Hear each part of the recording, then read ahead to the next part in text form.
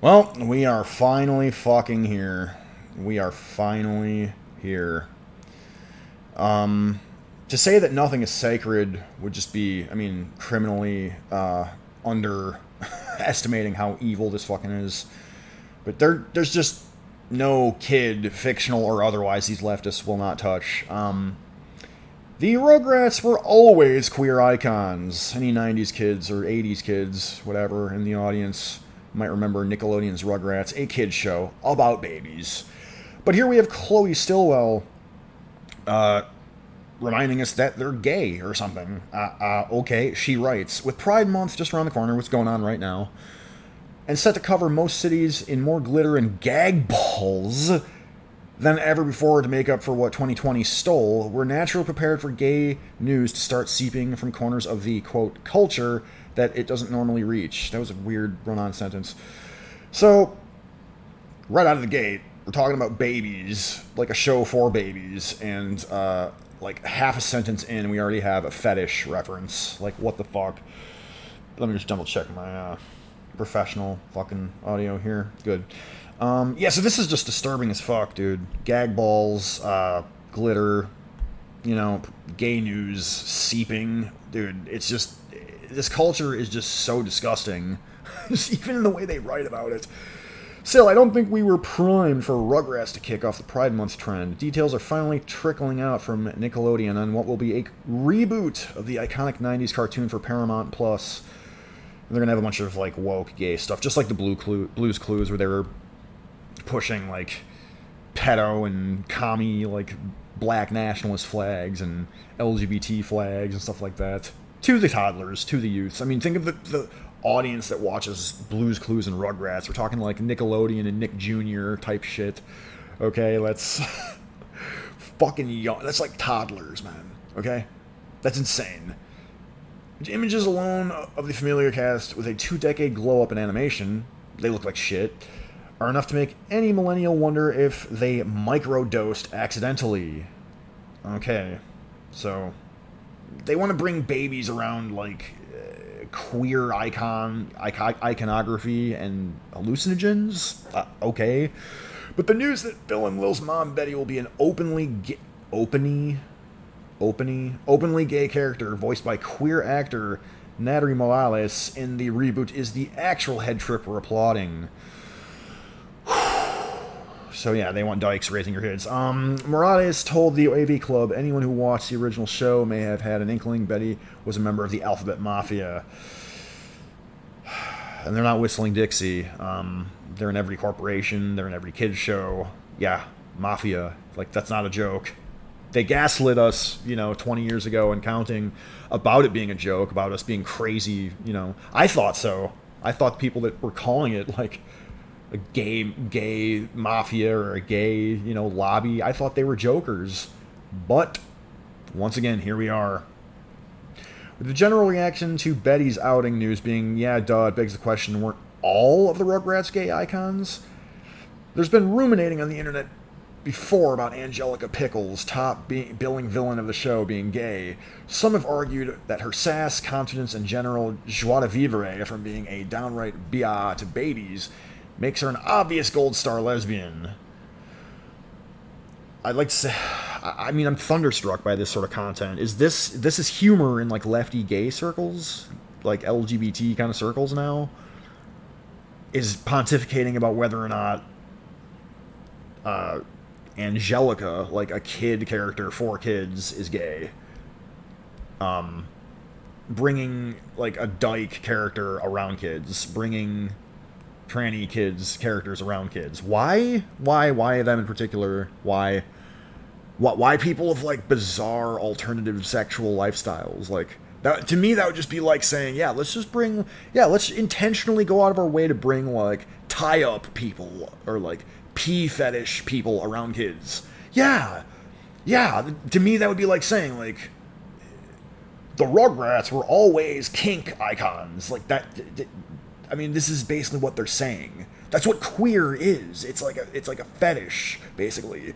That's what trans is. It's autogynephilia. It's, you know what I mean? It's like fantasies of auto genital mutilation. Again, The obsession with bringing this around toddlers and around kids' entertainment is obvious Weinstein, Epstein-ass, like, casting couch creepazoid shit. Obviously. I mean, she continues. I'd like to say nay to that thought and instead offer that Angelica was a different letter altogether in the mob. She is the sometimes bemoaned but essential A for ally. Aw, how cute. Let's see what this trailer's like. See how cringe it is. See how fucking gay it is. Nothing can keep us apart. Very gay. Very fake. Hold on to your bottles. This looks horrible.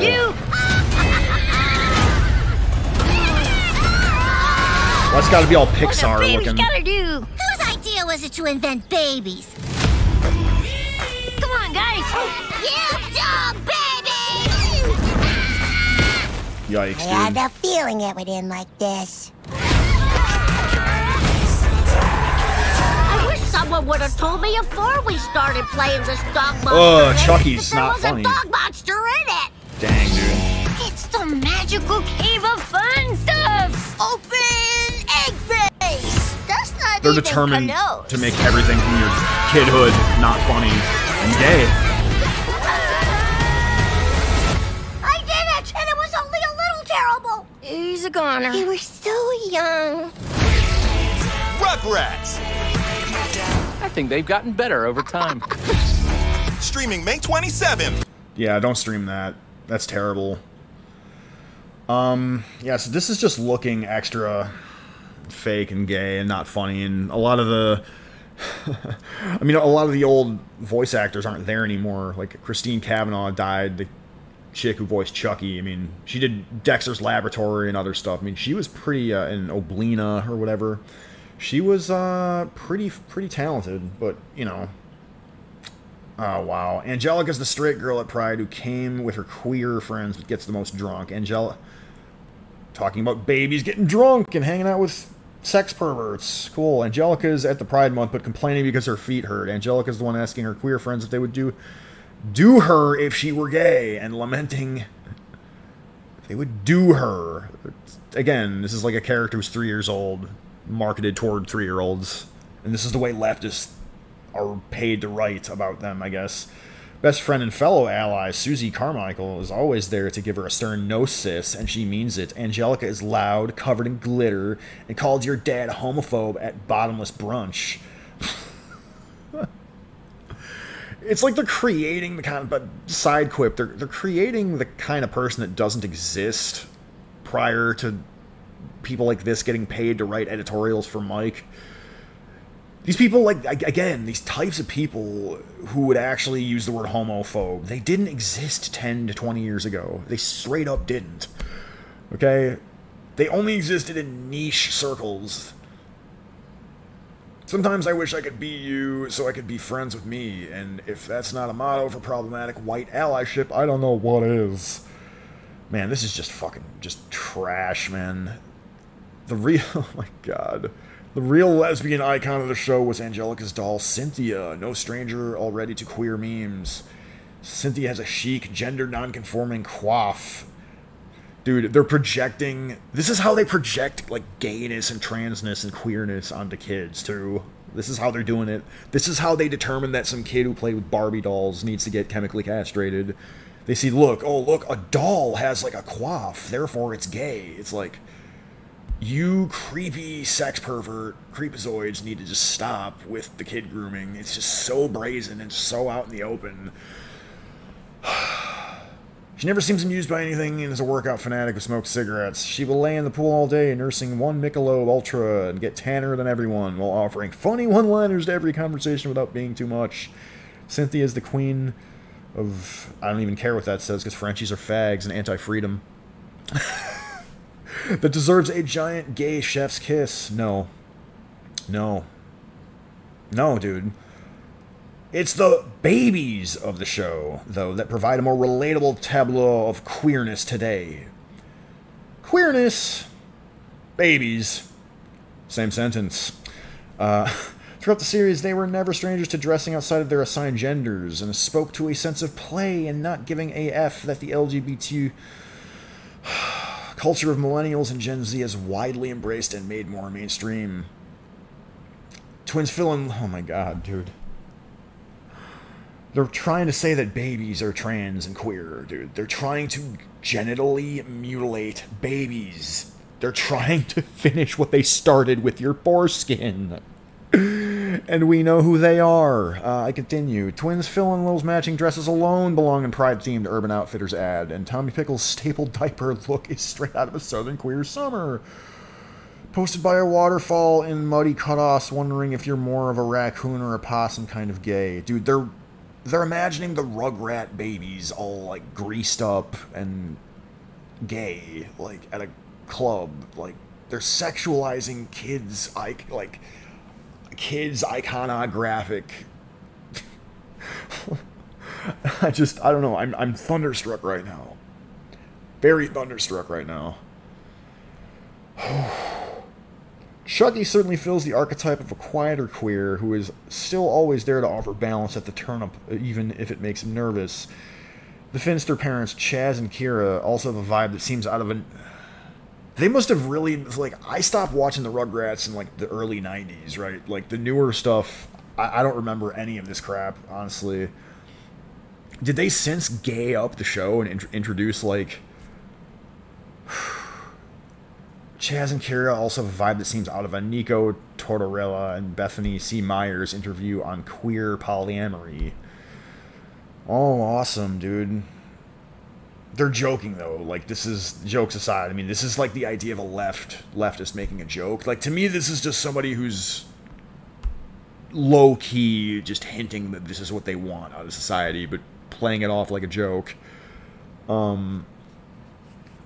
Jokes aside, the prosperity of the 90s seemed to provide a backdrop for ambiguity that went under the radar in a different way than what we know now. Shows like Freaks and Geeks, oy vey. Yeah, dude, Seth Rogen's character, like, goes out with a tranny, I think, in that one. Pete and Pete, My So-Called Life, spoke to a kind of unglossy weirdness that left room to fill in the blanks, and that was no different from the cartoons of the time. Not to say being gay was in any way easier in the 90s. I'd argue that every generation has queered up the world more and leaves it better for those coming behind them. Explain the suicide rate then. Explain the drug abuse rate. Explain the domestic violence rate. Explain the just general crime rate being higher amongst queers. I mean, you can't really explain that other than use, like, vague references to homophobia, which are not scientifically sound. I mean, that doesn't explain anything. But there wasn't so much triggering and canceling like there is today. The homophobia was in living rooms, not on Twitter. And while that's no better, it was certainly different. So that's good. To them, that's good. Triggering and canceling is a good thing. And they put it in quotes because they know that it's fake. They know that they're not actually offended by someone saying, you know, the F-A-G word on Twitter. They just know how to identify ideological nonconformists that way, and they could physically remove them from the spaces that way. You know, so this is a political warfare. So yet another reason why conservatives need to stop saying, like, oh, progressives are the real homo, racophobo, xeno, queerophobes. You know, like, they need to stop saying that because they're operating within the left's premises. The internet has given way to everyone being all up in everyone else's subcultures and conservatives. Conservative outcry seems to follow every queer thing that happens in entertainment, even though LGBTQ representation is thankfully far more ubiquitous than it ever has been. It's like conservative outcry. It's like conservative outcry against you openly sexualizing kids, I guess. And they have the, you know, they have the luxury of being able to write shit like this to draw people like us out, I think. That's a part of why they do this. Like, again, in the previous paragraph, she's, like, celebrating this sort of stuff. Like, it's good to have triggering and canceling, which they know is fake, because they're putting in quotes. They know they're operating in bad faith. They're telling you as much.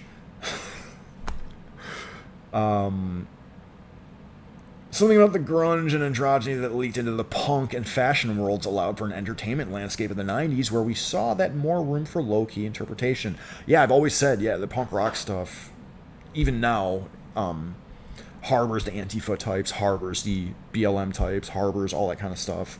All the violent, kid diddly, arsonist kind of stuff that we've been seeing. It's built up in the 90s punk and grunge resurgence or movement or whatever you want to call it. And they've been subtly and not so subtly edging like fetishism and sexuality and weird shit into kids programs, and now they're just brazenly doing it.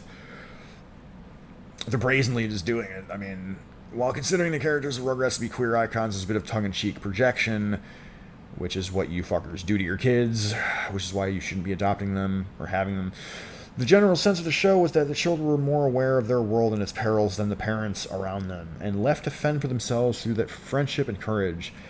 That's a pretty damn queer outlook, and as Tommy Pickles says, a baby's gotta do what a baby's gotta do. Whew.